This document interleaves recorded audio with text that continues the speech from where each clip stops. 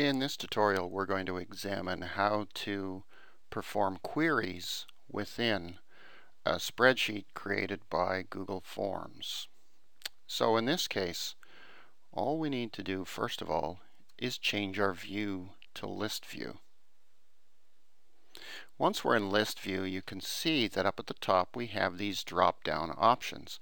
So for example, if I wanted to select the students with the first name Susie and the last name Q, I could bring up all the records for Susie Q.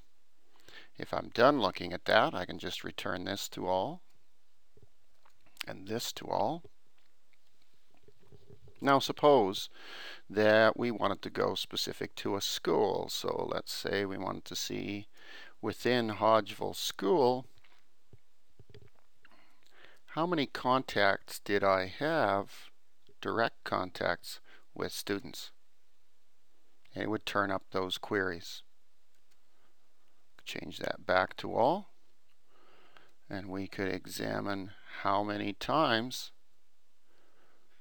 did I have email contact with classroom teachers.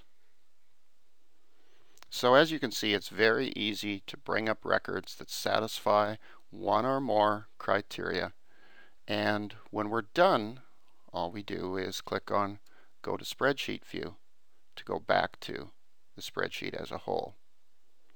So that's the basics of performing queries within a Google spreadsheet created by a Google form.